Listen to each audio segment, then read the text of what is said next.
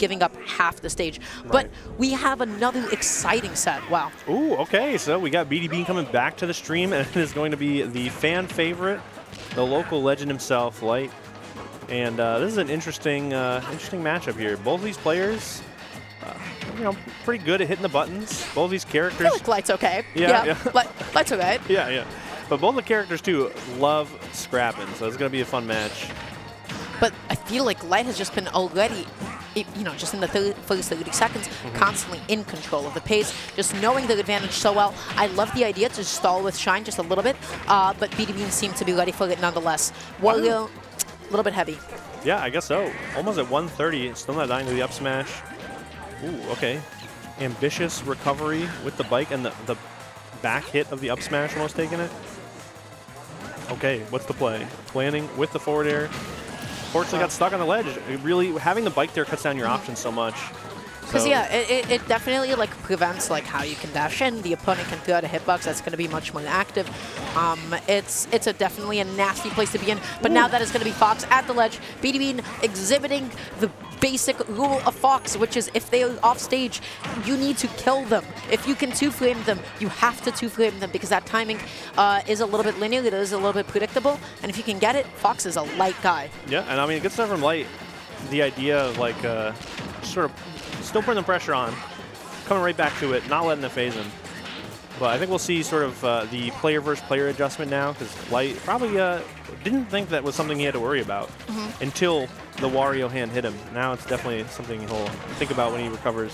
Going through up tilt there was so smart because it covered both behind and in front of Fox. And now this is going to be Light just jumping in place, just waiting to find that opening, mixing up with a double jump when BeatyBean expected it last. Ooh. Up, up. Oh, okay. Good use of the neutral air to break it up. BeatyBean on the offensive now. Blocks here. Perfect timing. I mean, that was just like a classic anti-air. That's exactly how you want to be. That is the God-intended implementation of up tilt.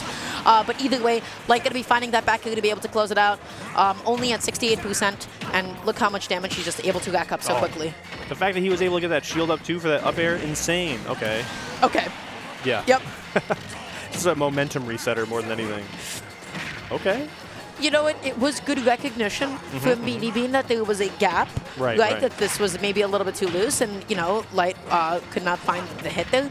But you know what? This is looking extremely doable. BeatyBean, though, maybe a little bit too scared, locking themselves into these defensive options, just trying to get Light off of him. Okay, nice. Oh, wow. The forward air, just so many, like, big, long-lasting hitboxes from BeatyBean are slowing down Light's approach, and it's really working out. Okay, lands with an air, but doesn't get the follow-up. Good grab. Light's so good at putting the pressure on, keeping you in shield, and then sneaking those grabs in. BeatyBean is using the side B to try to mix up the landing, but you know what? Can't mix up your landing when you're stuck missing a tech. Light, at that point, he dashed in. He knew that, hey, I can react to whatever option that you have, because by immediately dashing in, that gives yourself enough time. If you can neutral get up, if you're going to tech roll out, you can run up and up smash that. Damn. Light's good at this game. Yeah. He's been playing for a little bit. A little tiny bit. Oh, is he good? Someone check on him. Oh, he's back. All right. Going into game 2, still on Pokemon Stadium 2. And honestly, the BeatyBean fans have a lot to look forward to. That was a pretty solid game 1. Okay, well, the Light fans, they always know what to look forward to. Light fans are eating. Yeah, absolutely. And oh my goodness, that was an attack cancel back here into an up smash. Light, relax, buddy. Oh my God. I'm actually mad. Light always makes me want to play Fox, and then I go to play Fox, and it's nothing like this. It's like false advertising. He's just crazy. Oh my goodness, wow. almost takes it. When you have the ability just to run up and up smash your opponent with that much confidence in neutral, you know that they are scared, and BeatyBean just not pressing a button at all. Light just getting up there. Wow, he is a terrifying player. He knows how to exhibit pressure like nobody else. It's crazy. I just don't. No one does it like Light does. It's like his specialty, and I think we're just really seeing the showcase here. I said BeatyBean was able to kind of slow it down that first game, but like once Light really gets it going. Something to notice that I feel like is so important about Light's ledge trapping, he will almost never lock himself into a, predictable pattern. Is he short hopping? Is he full hopping? Is he full hopping and double jumping? Or is he short hopping and double jumping? And he constantly mixes up his falling aerials. It is so difficult to get a read on what he wants to do. Exactly. A lot of people, not a lot of people, some people kind of discredit it because it is a lot of jumping. admittedly, but oh, look at him go. Good for him. Nice tech light. Yeah. Nice. He does mix it up, though. You are right. And it's, not a lot of people appreciate it. BeatyBean, another down tilt dash attack. Not, oh, okay. That was kind of just a buffer. Oh, he just gets the third hit, sadly. In Smash 4, that would have been able to do it. But you know what, either way, that tomahawk grab was so menacing. Light getting a tech chase. I love the soft commitment to an up tilt because it gave him the time that he needed just to continue extending. Crazy. What the movement around that forward tilt and everything? Back they're not going to kill. Light going to make it back just fine.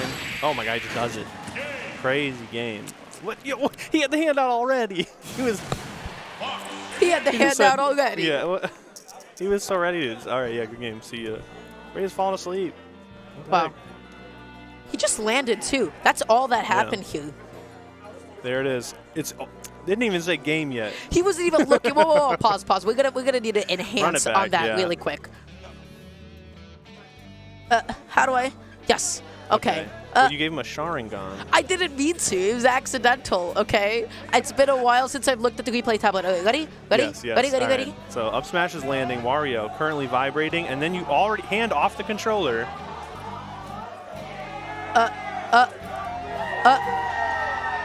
And there it is. Before game is even on the screen, hands extended. His eyes still... Eyes forward. Unbelievable. All right, crowd going absolutely wild. Coming up next, we got Light's brother himself.